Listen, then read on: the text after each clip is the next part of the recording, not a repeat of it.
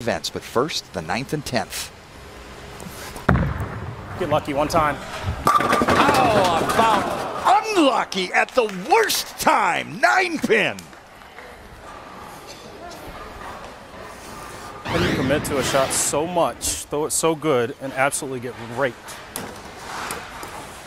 I mean, I'm speechless. I know a little bit about bad carrying at the wrong time, and that was a horrible break. Being the nice guy, I guess. The bowling ball goes right past the 9-pin.